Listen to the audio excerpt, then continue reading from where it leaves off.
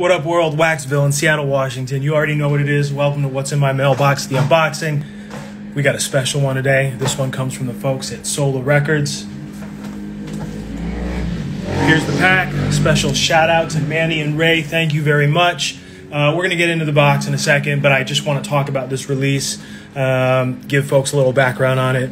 So for those that don't know, we're talking SOLA Records, right? We're talking that rare soul with a modern sound. That's actually what I would say is the slogan of SOLA Records. And when it comes to this stuff, we're talking about premium soul music.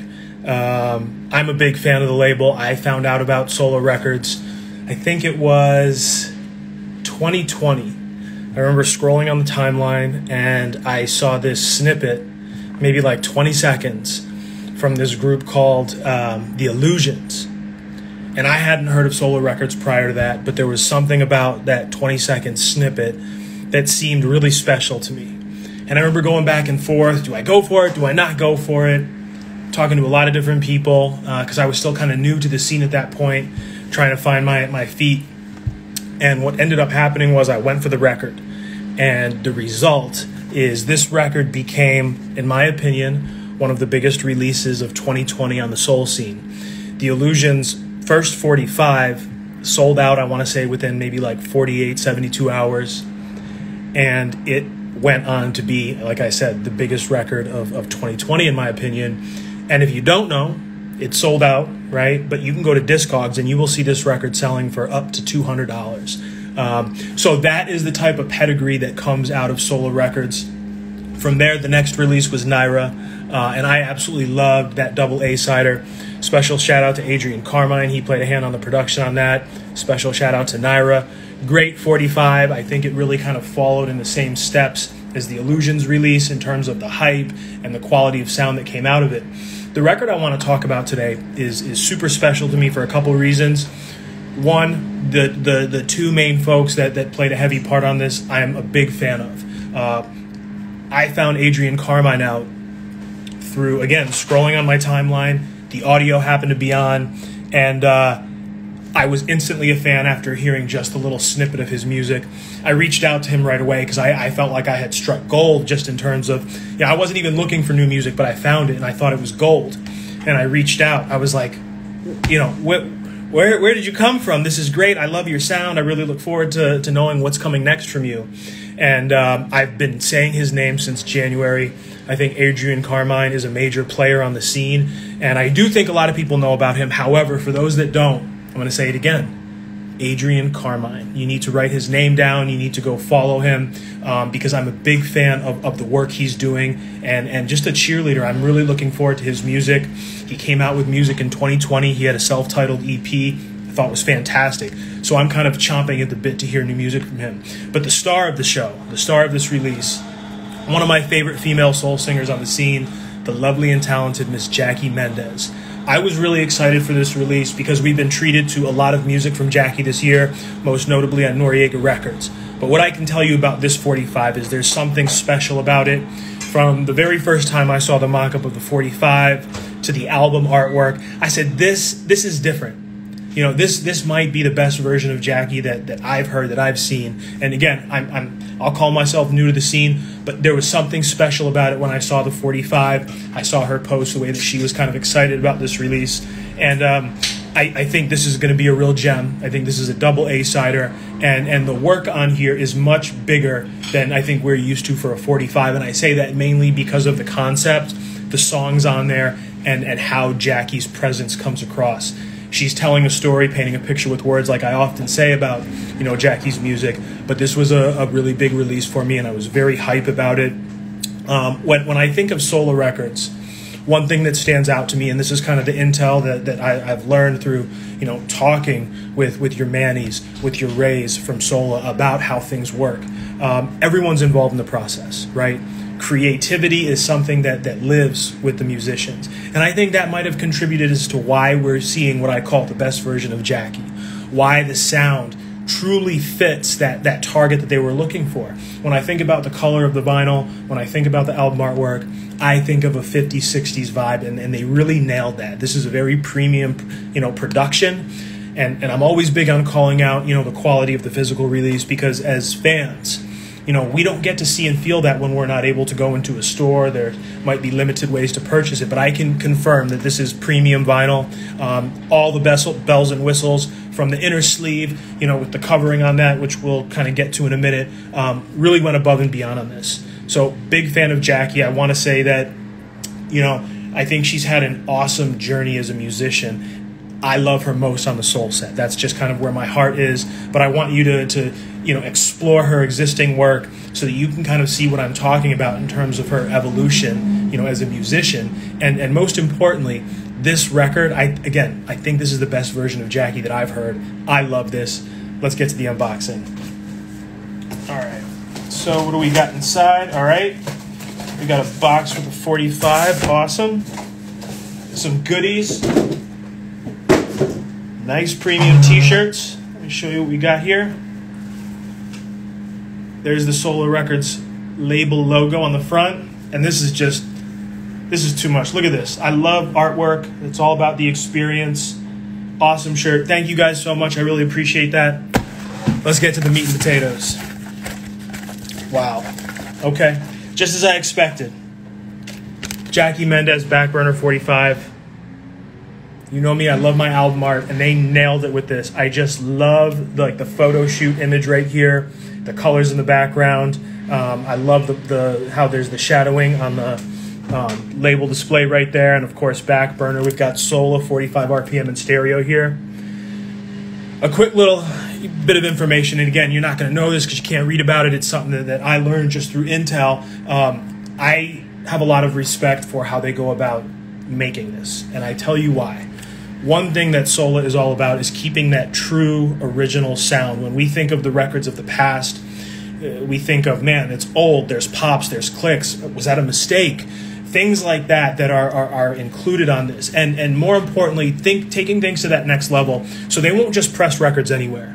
They want to go somewhere where there's going to be that analog experience.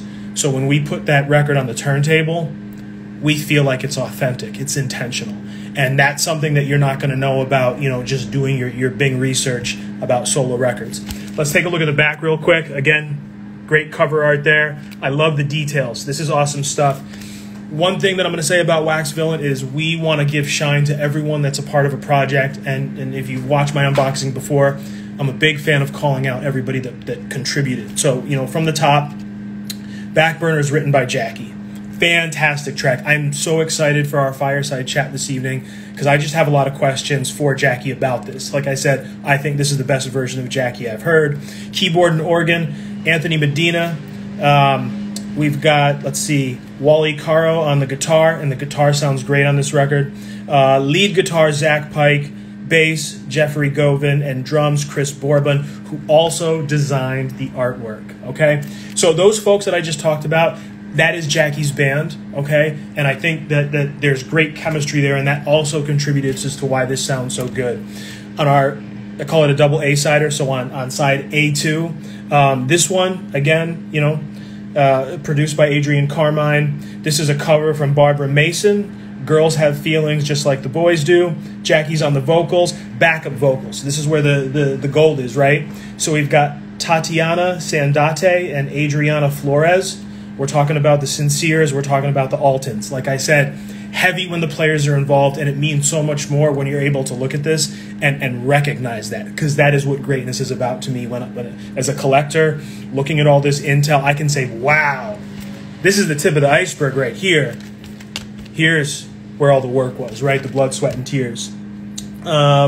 Recorded at All Welcome Studios and Sound Factory, LA. So when we think of All Welcome, give a shout out, go follow. I love those guys. They were one of the first labels that I had kind of discovered. They released a 45, I want to say early 2020, and I copped that. Las Razas, great 45. There's a second one that's coming out. I also got that. Go follow them. Big fan of Felipe's work. He played a major part on the boards with this. Let's see here. Mixed and mastered, Adrian Carmine. Big fan. Shout out to Adrian. Engineered by Felipe, All Welcome Records. And Todd, I believe it's Falcone, Mar Falcone, Sound Factory LA. and my MVP of the soul scene, Mr. Gabe Rowland. Gabe played a part on this. You've heard me talk about this many times before. There are certain people that if I see their name on the label, I'm buying, just because I know they played a part in it. So when I see Gabe's name, that's an automatic cop for me all day. Adrian, Jackie, same thing, all day. I think I've covered everyone on the back, so special shout out to everybody that played a part in this. This is the full package, all the bells and whistles. Let's go ahead and take out the wax. So again, a nice sleeve. I like when it's covered here. I don't like when it's open and exposed. Going the extra distance. Folks, if you like colored variants, it doesn't get any better than this, all right? So this is like a translucent orange, but I also maybe a little bit of peach in there, maybe a little bit of a electric orange. I'm colorblind, so I do the best that I can. I usually will name these, the color variants. I just think this is electric orange right here, right? It's got that vintage 50s, 60s vibe. Here's the label so that you can take a look at that and see some artwork on there, right? Great details. This feels nice in hand. I'm always big about talking about the physical product and what it's like. But I haven't seen a variant that looks like this. I've seen darker orange. I've seen brighter oranges. This is dope. Maybe I should call it something peachy. I don't know. Very dope variant. I can't say I have anything like this. Big, big, big deal. When it comes to how you can go ahead and cop the record, so you're going to want to go to the account, say, of SOLA Records, okay?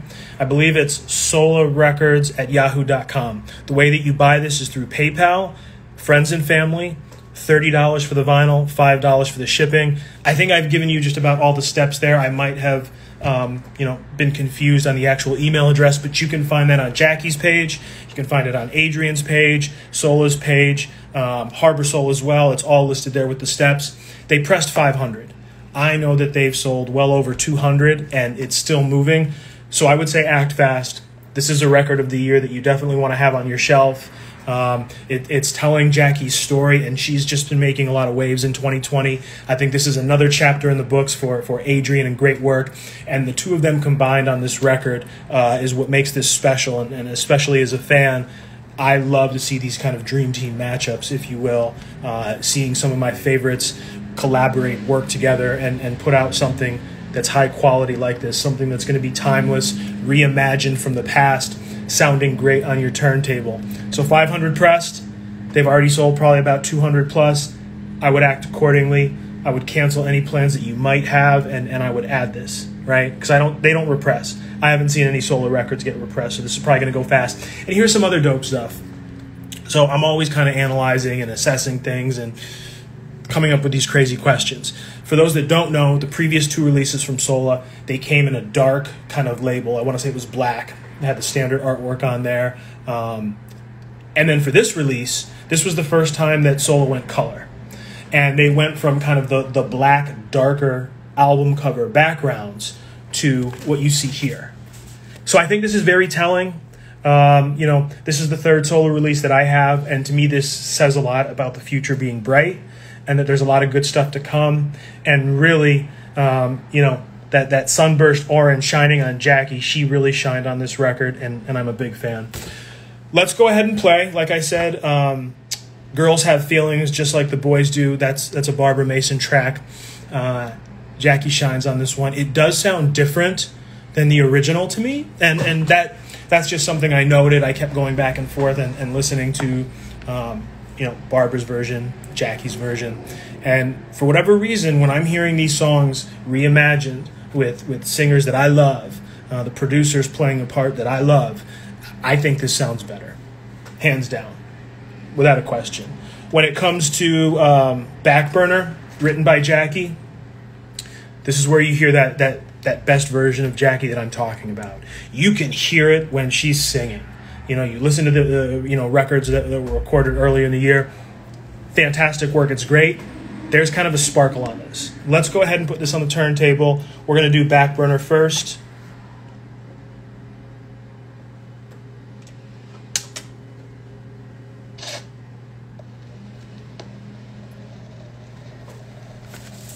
Quick peek. Killer album artwork. Love the details on the back.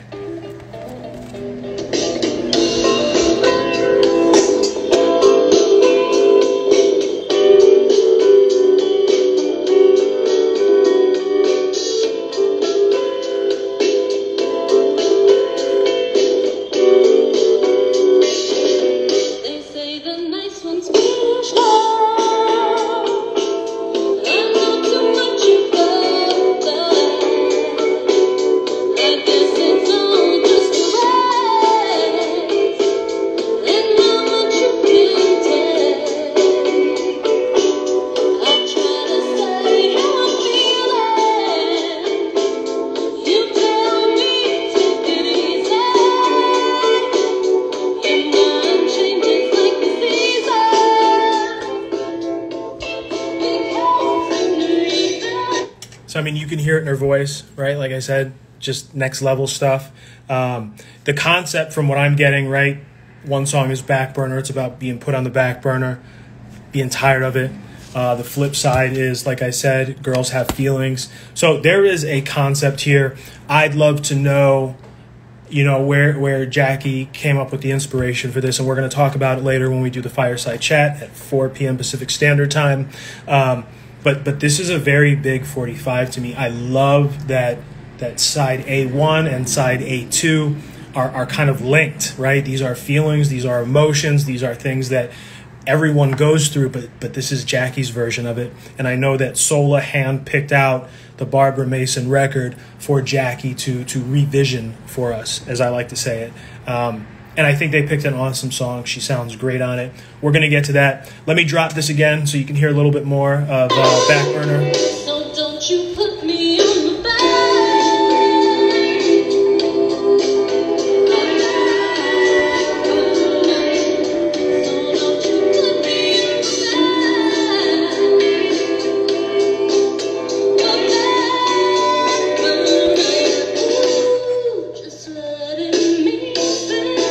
Slayed this track, absolutely slayed it. Shout out to everybody that's tuned in and watching. Sorry, I'm not always good about, you know, getting to the messages or the notes that you leave while I'm doing this. A lot of stuff floating around up here. Let's go ahead and play side B. Now, here's what I thought about when I first heard this, and I got to kind of back up a little bit more. When it comes to listening, there's different ways that I listen to music. Sometimes I'll just put the record on and I won't read anything prior. I'll kind of let my mind do the thinking and kind of imagining things, and then I might go and read. Sometimes I do it at the same time, other times reverse. This time I just listened, and initially what I heard at first was a blaxploitation type of sound, that black soul vibe that I know so well from the blaxploitation soundtracks, a big fan of, as well as the movies. But it's not that. It's very different. It's still that soul that we love, that sweet soul. And this is another big record. What I thought about, I think on both sides, but specifically this one, I could see our DJ friends, our crate diggers, those that like to sample records, completely sampling this. That's just the crate digger in me, the sample junkie. When I hear it, I know it.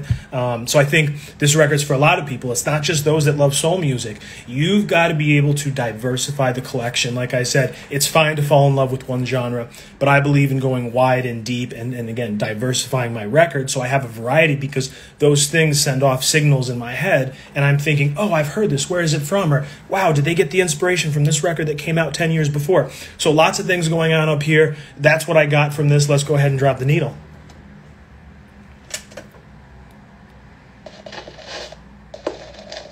Killer intro, by the way.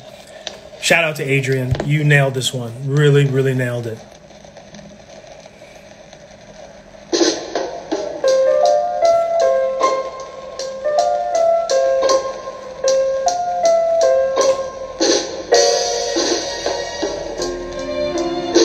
Boys think they can treat girls anyway, and we should have nothing to say. You hurt us and push us aside, but we still have our pride. So remember, when you break a heart in two, somebody someday will break yours too. Girls have feelings, just like boys do. Girls have feelings. Double A-sider. Here's the vinyl. SOLA Records, SOLA Music Group, yahoo.com, PayPal, friends and family, $30, $5 shipping. Make it happen. Go to the account page to verify the details. I'm like 95% sure I'm correct on the email address, but I could be off, so double check that. Very excited about this. I'm tipping my hat to Jackie, to Adrian. I'm really excited to know what's next. We're back. It said it was paused. Okay.